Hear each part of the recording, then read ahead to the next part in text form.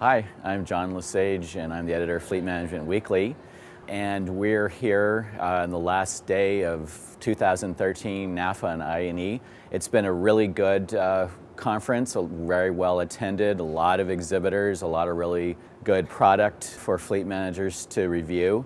I would say the top issues that have been discussed in the workshops and in conversations, number one would be telematics and safety issues, and also how a fleet manager can use that data for risk management, asset management, and just driver behavior issues and training programs.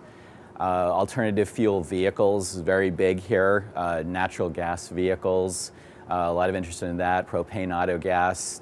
Fleets are looking at highly fuel efficient vehicles, hybrids, and electrics, and what does that mean for fueling and charging infrastructure. Number three in the list would be big data. And fleet managers know that they've always got reports, but today we're so overloaded with data from devices and from relationships with different suppliers. So how do you concentrate that? What kind of reports are you getting regularly that makes sense?